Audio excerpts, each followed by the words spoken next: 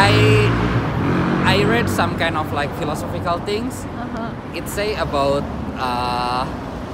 it talk about why rainfall, and they explain like you can explain rainfall because the water in the sea evaporate and then the cloud bring it to the the city, and then in the city the temperature change, so the rainfall and then the waterfall. Waterfall. That's why rainfall. But there also way to explain that, like the rainfall because the plant need water.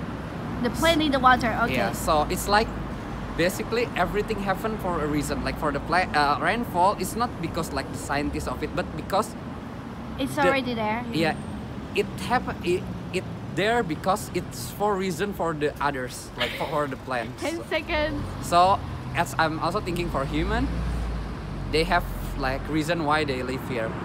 Our job is to figure it out what is it.